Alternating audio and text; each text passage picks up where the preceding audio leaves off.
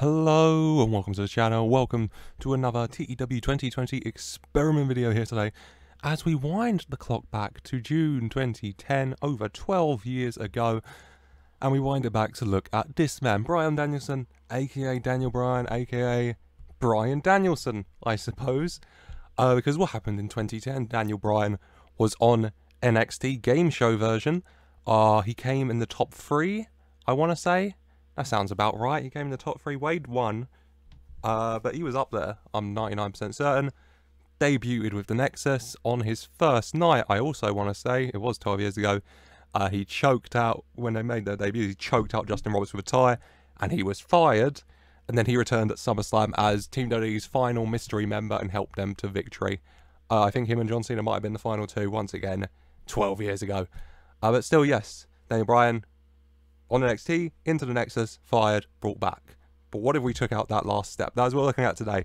June 2010, Daniel Bryan has been fired from the WWE after he choked out Justin Roberts with a tie, and now he is unemployed. He is a free agent, free to go and sow his wild oats in the great outdoors.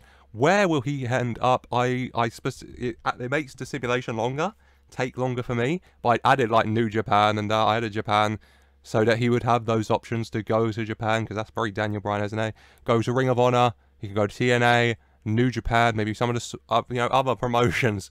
Who knows? There's so many places he could pop up. But where will he? Let's go find out. Without further ado, let's simulate forward 12 years, just over, to present day as close as possible, to 2022 at the very least. And let's look to answer that magical question of what if Daniel Bryan got fired in 2010 and never returned to WWE.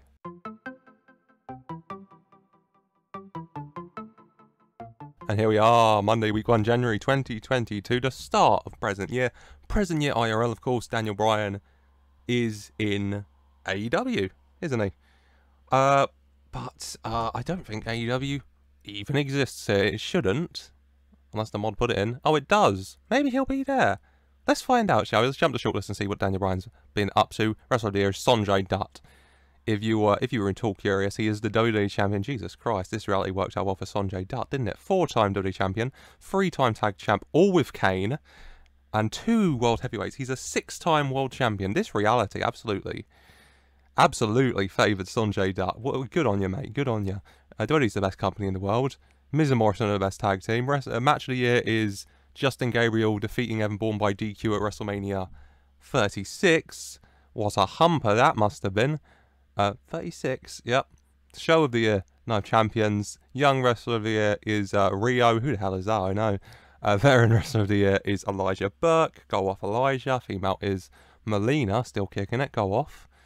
Independent is Kairi Hojo. Kairi Sane. Just Kairi, I think it is now, isn't it? Oh well, Daniel Bryan. Let's jump to you, mate. Bryan Danielson. The game has automatically changed him to his lovely GM picture with a nice suit. He is unemployed. He just left AJPW. He lives in Kansai, Japan. People person, 40 years old, still a full-time wrestler. Not that popular. Pretty banging in ring at the very least. And he spent his entire career in Japan. He signed for APW, first of all, the start of APW. Saturday, week 1, June 2010, so 5 days into the simulation. All Pro Wrestling over in California gave him a hire. They went bankrupt in 2012, so he couldn't stay there long. That was just a handshake deal. 6 days later, he also signed a handshake deal with AAW over here, All American Wrestling, currently headed by Bobby Lashley, Joe Hennig, Jim Cornette, Teddy DiBiase Jr., and Ultra Mantis Black. What a banger.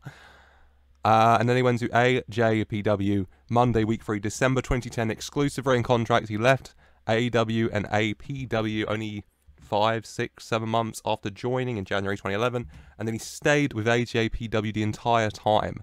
He's signed in week 3, December 2010, and he left week 4, October 2021.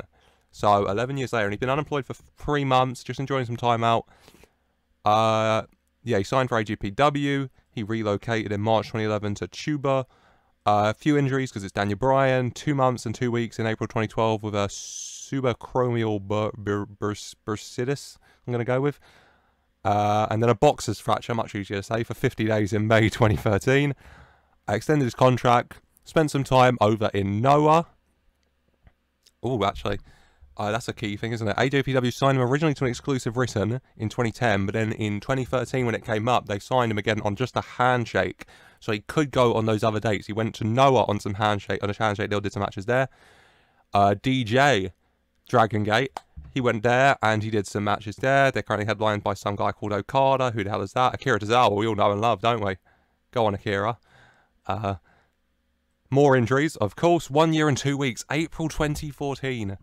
So the time IRL when he's, on that high of becoming WWE World Heavyweight Champion, he suffers a semi-severe spinal column and will be out for a year and 2 weeks. So he didn't come back till June 2015, and then in June 2015, literally, Jesus Christ, a year and 2 weeks. So he came back in week 2 May 2015, and week 4 June 2015, 6 weeks later, knee tendonitis out for 2 months, 3 weeks. Daniel Bryan, just like IRL, I guess, a career marred with injuries, left Noah, another injury, elbow tinnitus this time. He got knee tinnitus and now elbow tendonitis.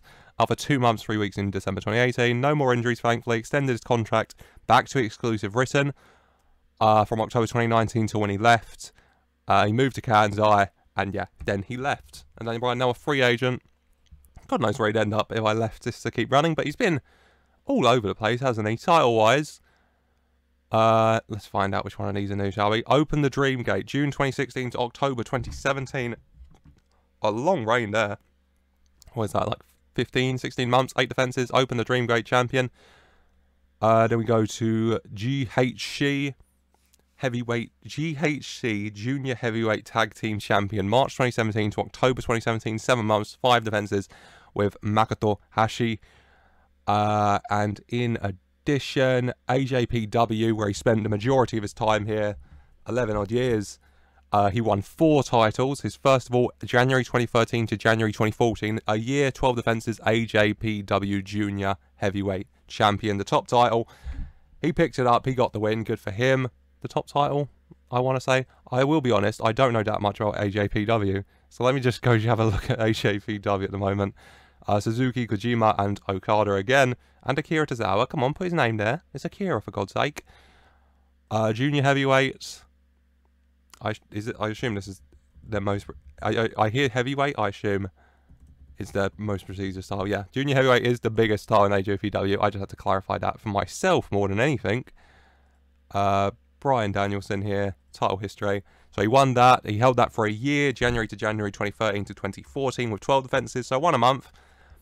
He picked up that injury, eventually coming back, and then week 3, March 2016, just over 2 years, 26 months, to be exact, pretty much. After he lost that heavyweight title, he won it back. AJPW Junior Heavyweight Champion for a second time. And held that till January 2017. So 10 months this time, 22 months with the belt. Overall, pretty good. 15 defenses. 2 months shorter, but 3 more defenses. Go off, Bryan. AJPW Unified Tag Team Champion, August 2017 to January 2018. A shorter reign this time around. 5 defenses with Akira Tozawa, Daniel Bryan and Bryan Danielson, and Akira Tozawa, banging tag team. And then finally, AJPW All Asia Tag Team Champ, September 2018, December 2018. Bryan Danielson and Joe Herring, the most All Asian guys I know, holding on to those titles for about 3 months, I want to say, with 2 defenses. Decent. Picking up some titles outside of AJPW, his new home, GHC, the Open Dream Gate Champion, but mainly AJPW titles. Only 2 tag titles, the All Asia ones and the Unified ones with Joe Herring and Akira. But then also winning the heavyweight title 2 times, and holding it for a combined total of 22 months with 27 defenses in a 4-year period. It's pretty good. Achievement-wise, in the world, where is he ranking?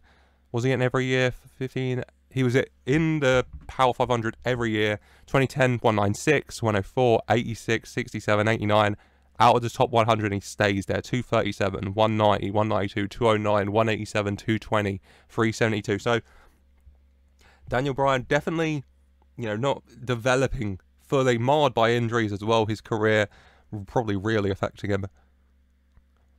But overall, Daniel Bryan doing okay.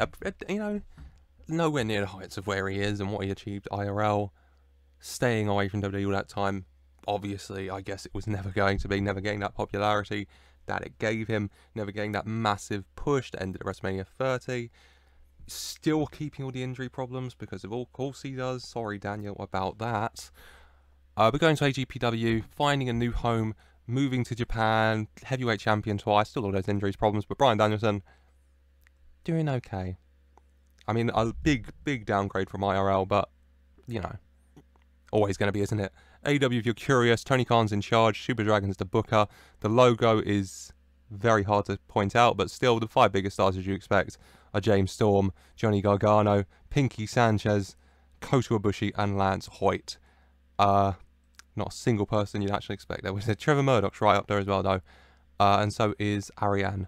So I hope you find comfort in all of that. The first ever AEW champion was James Storm, then Shelton Benjamin, Kota Ibushi, James Storm.